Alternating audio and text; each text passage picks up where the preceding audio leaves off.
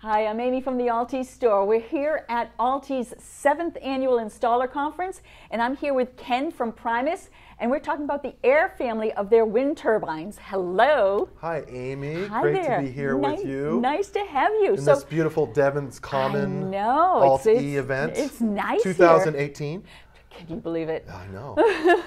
So we're going to talk just a bit of overview about your wind turbines. Great. I'm excited to do that. Yeah, why don't you show me what you got? Here we have one of our turbines, the Air Breeze, but all of our turbines are DC battery charging turbines. So that means we only produce DC power coming down tower through the pipe here. We can produce 12, 24, or 48 volt DC. And that is done with this turbine, 1.2 meter rotor diameter, 46 inch blade set. All of our turbines are the same rotor diameter, 46 inches. The difference is, and we can talk in a later video about the differences between the blade sets. But this is our standard blade set. It's a injection molded plastic and fiberglass blade set. And this is the general configuration of our turbines. All of our turbines are small, what we call micro turbines. Yeah. 13 pounds, 1.2 meter rotor diameter, as I mentioned before. They're upwind horizontal axis turbines, Amy.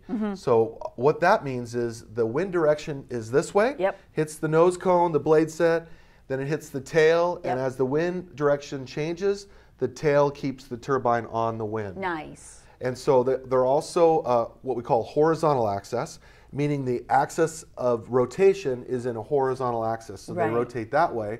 And then they're also able to yaw or spin 360 degrees to stay, as we say, on the wind. Nice. So different turbines have, for different wind applications and different needs for sound. Some applications, like a cruising sailboat, will want a very low sound.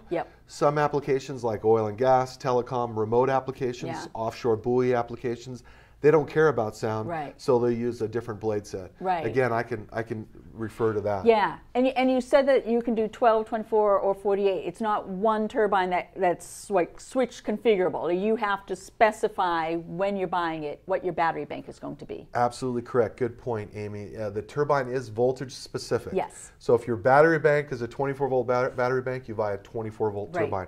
The turbine will not operate unless it sees battery voltage. So that's what this circuit card right here does. Is that circuit card does all the controls. So that's the up tower controls of the turbine. There is no down tower controller like you have in solar. It's all up tower in the body of the turbine called the nacelle. So what's outputted is DC amps. Great. And so you're going to make sure that you're sizing your wire correctly based on the distances that you're going and voltage drop and everything. We can talk about a lot of that stuff another time as well. Right, but what's the most important thing, Amy, is when you're looking at a customer wanting to buy a wind turbine, is you want to know their wind resource. Most importantly, find out their wind resource. And well, how do you find out the wind resource?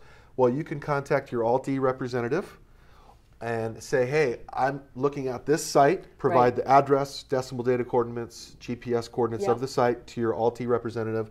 They'll send them to us, and then we will provide you with a wind resource assessment of that site. If the site is not 4 meters per second or greater of winter wind speed, add more solar. If it's greater than 4 meters per second, then wind is a good option in a hybrid system. All of our systems are hybrid systems, meaning you're combining solar and wind together. They work really well together. They complement one another. Because in the winter months, when you have a lot less solar, you have a lot more wind. And to set expectations this is not going to power an entire house. No, these are small off-grid systems. We're talking about small cabins. If you have a little bigger system, you might want to add 2 turbines. Sometimes we see 3, 4. Sometimes you add them together because they're so inexpensive. Retail on the Alt-E site, you're talking about $860 or so for a land turbine. So they're very inexpensive, easy way to incorporate into an existing solar system.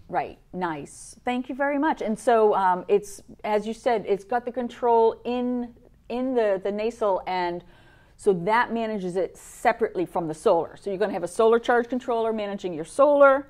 You're going to have the wind controller controlling the wind, so they'll play nicely together. 2 autonomous systems working together in harmony. Beautiful. Oh, lovely. Thanks, Amy. Thank you very much. Yeah. I'm Amy at the Alti Store with Ken from Primus, and I hope you like this video and subscribe to our channel. And don't forget to go to our website at altistore.com, where we've been making renewable doable since 1999.